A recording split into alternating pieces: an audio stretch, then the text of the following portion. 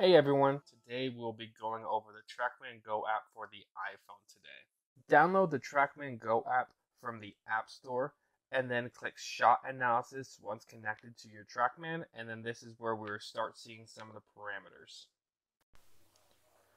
In the lower right hand corner, if you hit Settings, this is where you can select or deselect whatever parameters you want to be shown, and this is also where you can toggle on or off normalization. You can also select what club and tag that club as well by selecting the club and tag feature on the bottom left, and then selecting the tag up top by hitting the add tag. Type in whatever tag you want to add to that certain club, then click add, then click done, and then now you can see that tag is now added to that club.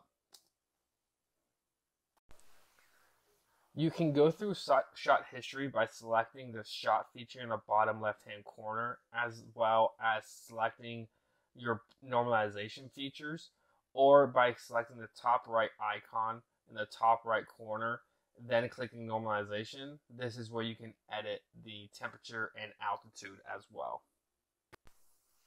You can also select under the Units tab what units you want the Trackman to be measured in, so whether you will be in yards or meters, and you can also select what language you want this app to be in by selecting the appropriate language you're looking for.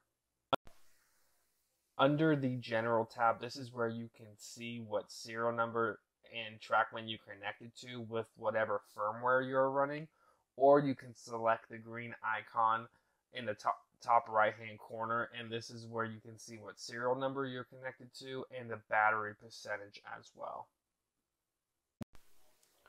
One of the new features in the Trackman Go app is adding corridors to certain parameters. So in the bottom right hand corner, if you hit that corridors icon, and then you can see here we want to see a tack angle be within 0 and -5.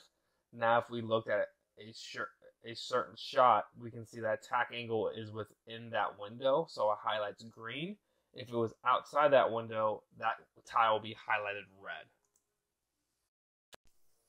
My favorite new feature on this app is highlighting actual versus normalization carry distances.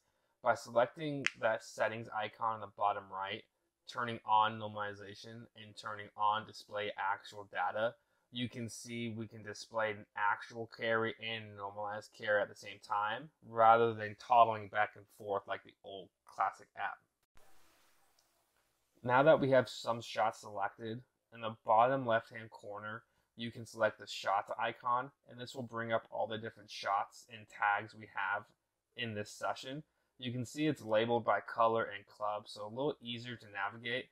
And in the upper right hand corner, you can select what parameter you want to be highlighted within all tags. So it's a little bit more user friendly and easier to find.